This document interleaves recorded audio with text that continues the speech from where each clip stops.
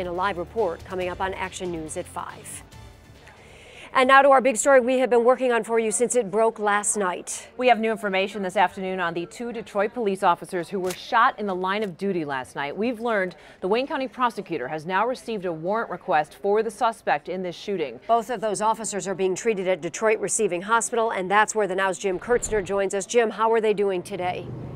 Both are in stable condition, and both, I can tell you, are very lucky to be alive.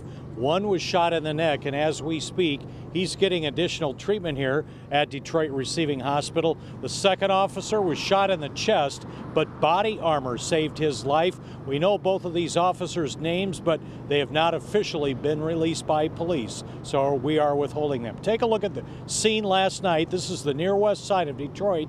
Both of these were special ops officers working non-fatal shootings and narcotics. When they approached a man, he pulled a gun, fired several shots, then reloaded and shot several more. The 20-year veteran is the one who was shot in the neck. The 4-year veteran was shot in the leg. It's his partner, but he was also shot in the chest, and their chief says there is bruising where it hit his bulletproof vest. It's been a tough several months for police working the streets of Detroit.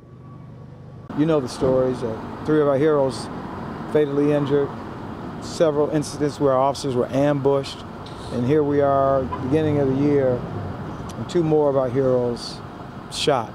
Body armor and a neck wound. So close. Very close. Again, we could be having a different conversation today.